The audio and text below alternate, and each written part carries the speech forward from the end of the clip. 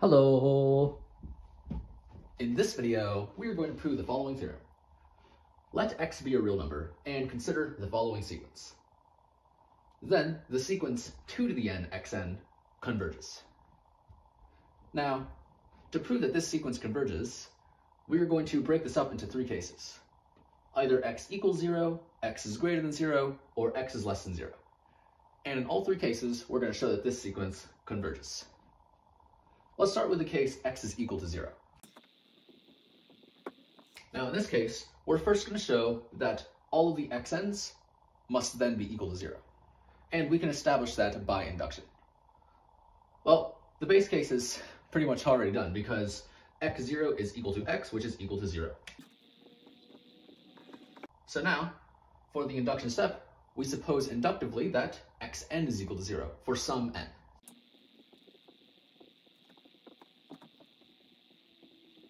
So now we want to show that xn+1 is equal to 0. Well, by definition, xn+1 is just going to be equal to this expression. And then, since we're assuming xn is 0, we can replace xn with 0. But then clearly this is just equal to 0. So xn+1 is equal to 0. So by induction, we have established that xn is equal to 0 for all n. But then from here, it follows that given any n, we have 2 to the n xn is equal to 2 to the n times 0, which is equal to 0.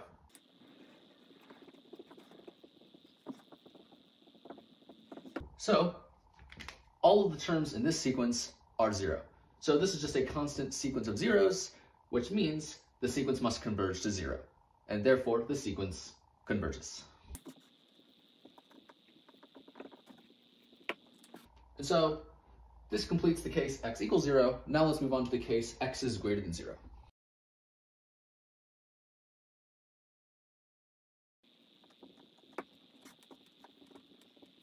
Now in this case, we're first going to show that all of the xn's are greater than 0. And to prove that, let's establish that by induction. Well, the base case is already done because x0 is equal to x, which is greater than 0. So now, for the induction step, we assume that xn is greater than 0 for some n. So now, we want to show xn+1 is greater than 0. Well, by definition, xn+1 is this expression. And we know that the numerator is greater than 0 because that's what we are assuming. And the denominator is also greater than 0. Therefore, the entire expression must be greater than 0, and that tells us xn+1 is greater than 0. And so, by induction, we have that xn is greater than 0 for all n. So now, if we consider any n, we have that 2 to the n xn is greater than 0, because 2 to the n is greater than 0, and xn is greater than 0. So, this means that every term of the sequence is greater than 0. So the sequence is bounded below by 0. So now, to show that this sequence converges, all we have to show now is that this sequence is a decreasing sequence. Because if we can show that, then since this sequence is a decreasing sequence that is bounded below, we have, by the monotone convergence theorem, that the sequence must converge. And how do we show that this sequence is a decreasing sequence?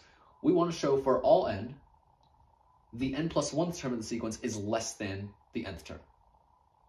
So, to show that, let's give ourselves some arbitrary integer greater than or equal to 0, n. And let's write out the n+1th term of this sequence. Now, by definition, xn+1 is this expression. And we know that 1 plus xn squared is greater than 1. And we know that the square root of any number bigger than 1 is also bigger than 1. And then if we add 1 on both sides of this inequality, we get 1 plus this guy is greater than 2. So now if we take the reciprocal of both sides of the inequality, then the sign of the inequality will be flipped. So we get this, but then since xn is greater than 0, if we multiply xn on both sides of this inequality, the sign of the inequality will remain the same. So we have this. So this guy is less than xn over 2, and therefore this entire thing must be less than 2 to the n plus 1 times xn over 2. But this is precisely 2 to the n xn. And so we have shown that the n plus 1th term of the sequence is less than the nth term of the sequence. So that tells us that this sequence is a decreasing sequence.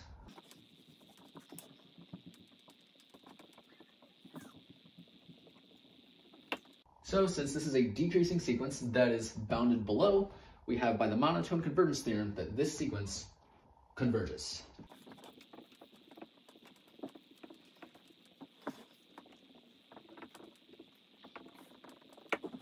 And so this covers the case x is greater than 0. So now let's move on to our final case, x is less than 0.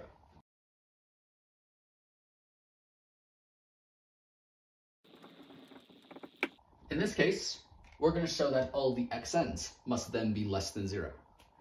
And we'll establish that by induction. We see that the base case is already done because x0 is equal to x, which is less than 0. So for the induction step, we suppose inductively that xn is less than 0 for some n. To see that xn plus 1 is also less than 0, well, by definition, we know that xn plus 1 is this expression. And then we know that xn is less than 0, but the denominator is greater than 0. So this entire expression must be less than 0. So xn plus 1 is less than 0. So by induction, we have established that xn is less than 0 for all n. So now, because xn is less than 0 for all n, we see, given any n, we have that 2 to the n xn must be less than 0. Because 2 to the n is greater than 0, but xn is less than 0. Multiply them together, it's less than 0. And so that means all of the terms in this sequence are less than 0. So this sequence is bounded above by 0. So we know that this sequence is bounded above. So if we can show that this sequence is an increasing sequence, then by the monotone convergence theorem, we have that this sequence converges. So how do we show that this sequence is an increasing sequence? To show that, we want to show for all n, the n plus 1th term is greater than the nth term of the sequence. So let's give ourselves an arbitrary n, and let's write out the n plus 1th term of the sequence. So, by definition, xn plus 1 is this expression. And now, just like we did before, we know that 1 plus xn squared is greater than 1. And we know that the square root of any number bigger than 1 is also bigger than 1. So then if we add 1 on both sides, we get 1 plus the square root of that guy is greater than 2. Then if we take the reciprocal of both sides, the sign of the inequality will flip. So we get this. But now in this case, if we multiply xn on both sides, then we know that xn is less than 0, so the sign of the inequality will flip.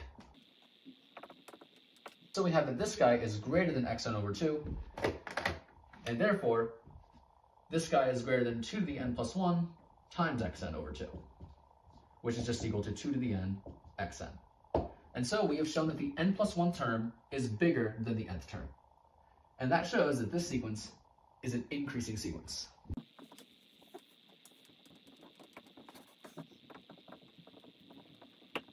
So because this is an increasing sequence that is bounded above, we know by the monotone convergence theorem that the sequence must converge.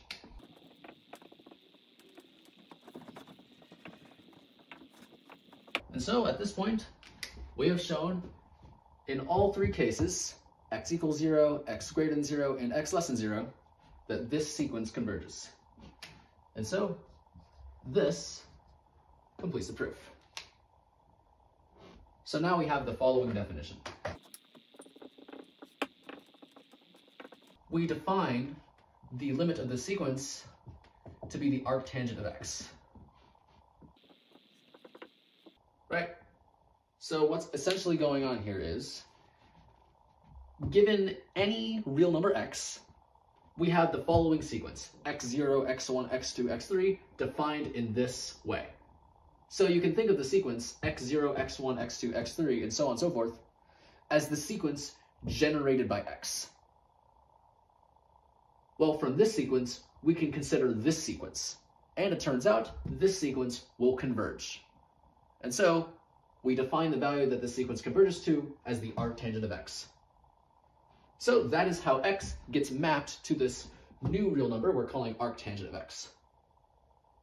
And actually, this arctangent is the same arctangent we're all familiar with. But at this point, we are going to pretend that all we know about the arctangent function so far is that it's this limit, because that's our definition. And so yeah, that's pretty much it for this video.